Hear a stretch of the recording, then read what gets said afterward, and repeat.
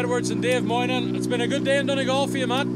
Yeah, not easy though. That one was tricky as well. With we're on a like a medium slick that's cut, and it's sometimes you trust it. Like depending on what the road looks like, you brake a bit earlier or later, and then try and get a bit of heat in it on a good surface. It's a bit of a lottery. Yeah, but this is the position that you wanted to be in at the end of day one. Oh yeah, it's no doubt that it's a good position to be in. Everything seems to be working well. The pace seems to be there, so yeah, we're happy.